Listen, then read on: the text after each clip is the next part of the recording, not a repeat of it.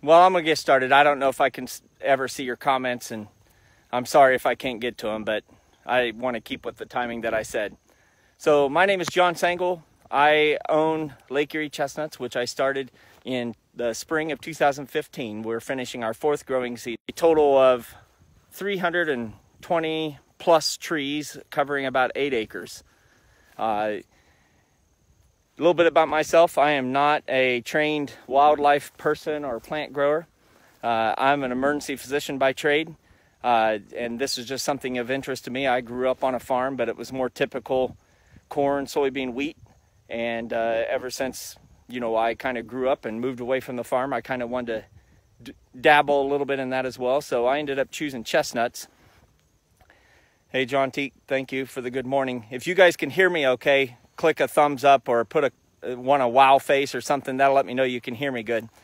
But I'm like I said, I'm a physician. I wanted to do some farming, and I looked into chestnuts, and a couple reasons I chose chestnuts is I hunt deer, and deer love chestnuts. So I kind of fell into the advertising from Dunst trees are and how often, you know, the deer just eat them and will climb over oak trees to eat them. So I kind of fell into that, and I thought that was pretty good advertising. Then I started looking at them as a crop, a way to make a little bit of money and make the farm at least pay for itself. And it fulfills a lot of things I need. It's not my primary job, so I can't spend all my time doing these. And chestnuts don't require a lot of maintenance. You plant them, you kind of protect them from critters, and then they don't require spraying multiple times like apples do. They don't require top work to, you know, trim them back every year, you know, every spring or anything like that. They just kind of grow. And then their season of harvest is less than a month, even less if you can do grafted trees. So they only have a few pests. The ones they do have are pretty major. So anyway, I chose chestnuts for that reason. Easy to take care of, easy to grow.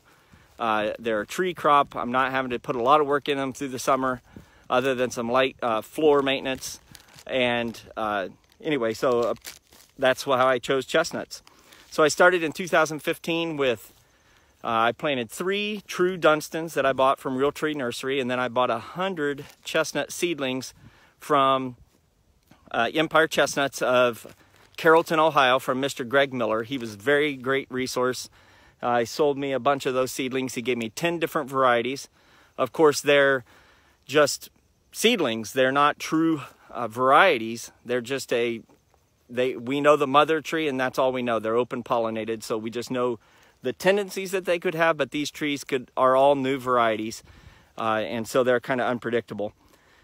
So like I said, I put 100 of those in, and I grew a bunch of seeds, which if you watched my videos before, how I started the seeds, I ended up a bunch of Dunstan seedling type varieties that I grew from Chestnut Ridge of Pike County, which I think they're great, and they'll have seeds available in the next couple weeks out of Illinois. So a lot of people contact me through that Chestnut Ridge. They put my name on there as someone that can answer questions. I am not an expert. As I'm showing today, I'm going to try to open my first burr today and see if I even have my first product.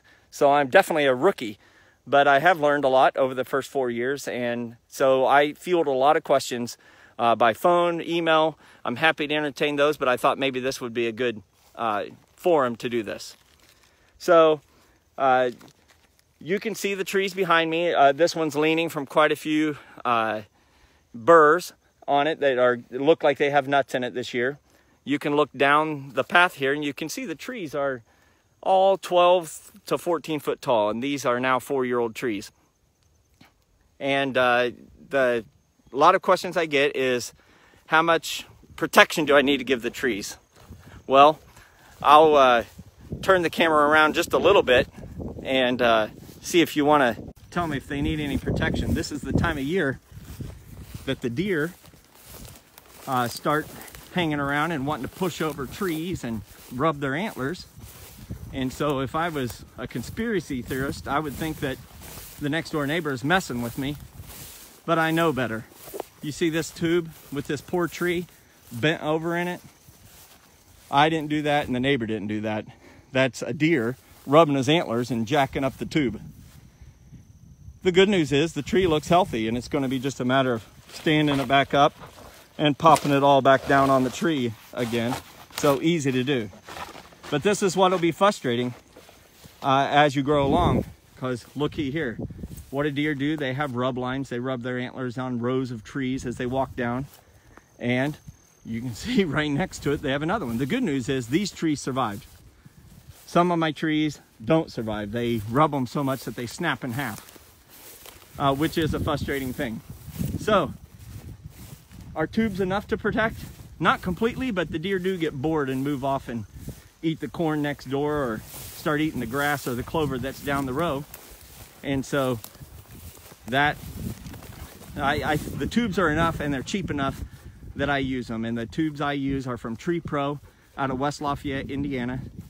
These are Plantra here, but as I've expressed before, while Plantra has some pluses, they have a great stake. They're all the same size, and I think they're a good tube overall, but they are very expensive, and they really increased their price from the first year I bought them. So I went to Tree Pro, and Tree Pro does a great job for me. Sometimes I've done wire cages. I have a few trees that are not part of the orchard that are over by food plots. Those trees have been snapped in half regularly for 3 years until I got smart enough to put a tube and a cage around them. So while you're watching along here, if you want to comment where you're watching from, that'd be helpful so I can see where you're from. We're gonna check a couple trees out here to see if they actually have nuts in them. I hand pollinated a couple, but to be honest with you, I didn't take record of where I did that and where I didn't. We don't have enough pollen really flying for all of them to get pollinated, I don't think yet, but next year we definitely should. These trees here are 30 foot apart, and the rows are 30 foot apart. And then over here I moved to 15 foot apart. You get increased production early, but you'll have to cut out trees as they get bigger. So, equipment. You may have seen the tractor I have initially. You don't need a tractor.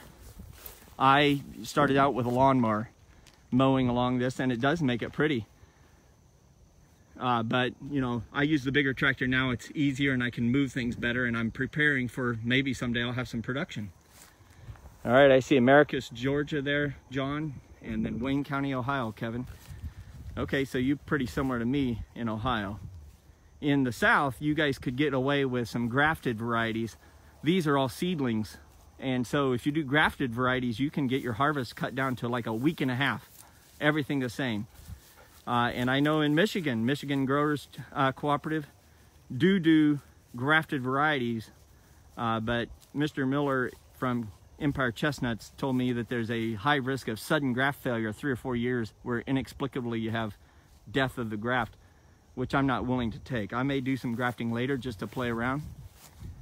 And what else do you need for equipment? Well, I used to think that I needed to dig in my chestnuts with an auger, and I was going to put an all. It turns out they're easier to plant just using a shovel. I can plant just as fast as using an auger and plant well. What else was I going to say? For planting, do I recommend seedlings versus grafted varieties? Well, if you're in the South or out in California where there's no blight, in California there's no blight. In the South you have warmer temperatures, not as cold winters. I think you can get away with some grafted varieties. You can get some bigger nuts. There's debates on whether the Colossal has you know, I've got a whole different varieties here. I've got Luval's Monster, I got PQM, I got Ching, I have Payne, I have what was thought to be a Kensel, but probably is a Ching. I've got about 15 different varieties out here in the orchard. So you just need a shovel, you need some plants, and you can buy those, or you can go after growing seeds like I have the weeds there. Yeah, definitely have blight down south in Georgia. I was trying to correct that by saying in California there's no blight and it's warmer, and then Georgia it's warmer, so you can do grafted varieties, but you'd be have to be careful about trying to do things like colossal, which have I believe, a European background, which Castanea sativa, I believe, sativa, however you want to pronounce that. So I do all seedlings. If you have any questions, getting sound popping up there. Well, the progress I see so far is my trees lean a little bit as they've come out of the tubes. They send up one single shoot, and then the next year, which is this year, we've gotten to get more branches. And then as we get these more branches, we're going to get much more pollen flying, a lot more burrs. I expect produce to go way up. Hey Zach, good to see you on here. I know I've talked to you several times. Hopefully your trees are doing well. So this is a Chinese chestnut, pure Chinese, out of the Pennsylvania nursery I purchased. And these burrs look like they have a nut in them. They're advertised as a much smaller nut. I'm gonna lay down this phone for just a second because that thing is, I'm unprepared for pulling it off. And I'm pulling it off early because I'm just too hyper. I've waited for about 2 weeks and I just can't stand it. So the nuts may be white colored instead of fully brown, but they're starting to get a little brown on the edge. I'm gonna lay the phone down for a second and get this seed off. 1 second.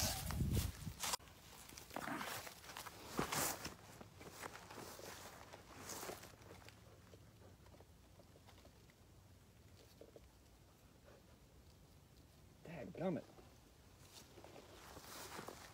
I'm an unprepared person. I thought they'd pop off a little easier. All right. So if you see there, I've got the burrs down. Man.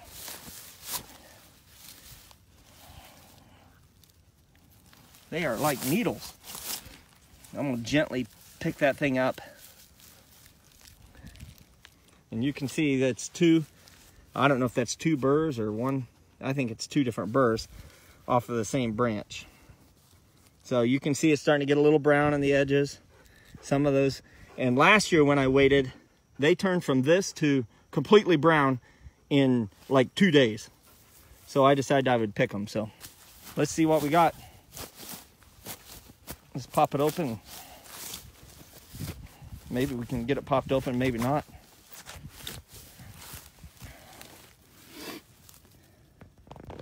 Over here. I'm too excited to even wait. It has rained like crazy recently.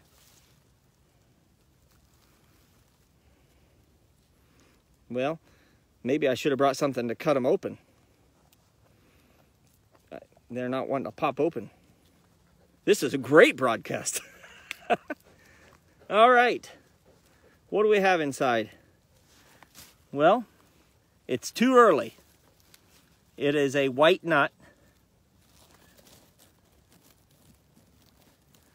But it does look like it was fertilized. There was an unfertilized nut in the middle. And so my eagerness has jumped in front of this. Now, from what I hear, so there's the white nut. So that was a fertilized nut. I just need to be a little more patient. Hopefully you guys can see that. Let me know if you can see it. I'll lay it on my pants leg. So this is a much smaller nut than I'm used to planting, which I get from Chestnut Ridge of Pike County. And then there was a middle non-fertilized nut, and then another fertilized one on the other side. So it was going to have two nuts inside, and then this one here. So I'll have to check these pretty closely once it comes ready. So we'll walk over to the bigger chestnut tree. I'll leave these. I just carry them along with me. And I have another tree that had tons of little bitty burrs. They think they're probably all unfertilized. They have a little more color. Here. Another from the same variety. But I'm just going to be patient, I think, since that went so poorly. But people tell me that you can take those burrs, the nuts, and they'll gradually turn some color. Now here, looky here. Think the neighbor's up to no good? I don't think so. It's the deer not being good neighbors. So they've popped another tube off. This time they ripped a few leaves off. This is a tree I had to replant from one that died. I planted it this spring. They always look this weak green, at least they do here, the first year. They're struggling to grow up, and they just have a kind of sickly look the first year here for whatever reason. I've gently fertilized them. It doesn't make a big difference. But anyway, that's what I found.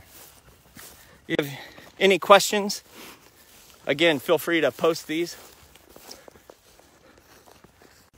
on here. I'll be able to see those. If you guys are using tractors or if you're using lawnmowers, I don't know. I mean, none of this has any big, yeah, it depends on how much work you want to do. And I think, Zach, you had talked about possibly doing a U-pick, and I've kind of given a lot of that thought and thinking that might be a pretty good method for me to try too. So I'm giving that a lot of thought versus selling direct to customers. Now I am selling tree seedlings. I sold a few this year, and next year I'll ramp that up. They'll be Chinese American, just hybrids. All right, let's see. I got the congratulations there. Okay, thank you, Chili's Chestnuts. Yeah, I know you do a lot of posting on another page there that all about Castanea species, all about chestnuts. That's great. My alleyways are not a particular cover crop. It does have a lot of clover, but it's got a lot of this Queen Anne's lace. I find that the soil is not super rich here, so if I just mow it low, I get a lot of clover naturally. My soil pH runs about 5.7. Sometimes as low as 5.5. I've been told that if you have good red oak, you will have great property for chestnuts, and I have good red oak crappie. Any irrigation? No. God irrigates this thing. I got 5 inches in one day a few weeks ago. We have a lot of rain here. People don't know, but Corey, Pennsylvania, where this is located, gets more snow than any other city in Erie. Erie just, or in the state of Pennsylvania.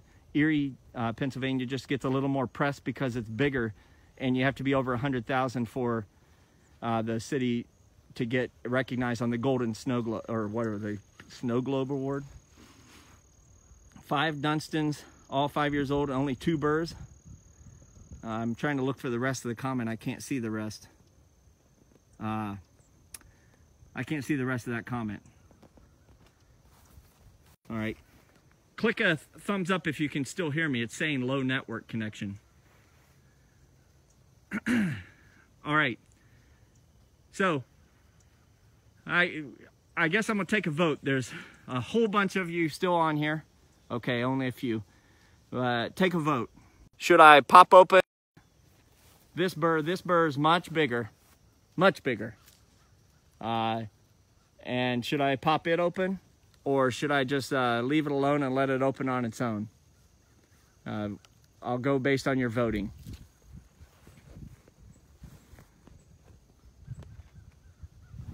While you guys are voting, yes or no, do you want me to open that burr? I bought a John Deere 5065E. It's a 65 or 7 horse tractor.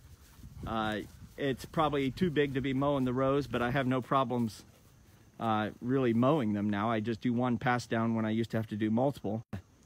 I'm looking more to the future where I can put forks on the front and be able to move the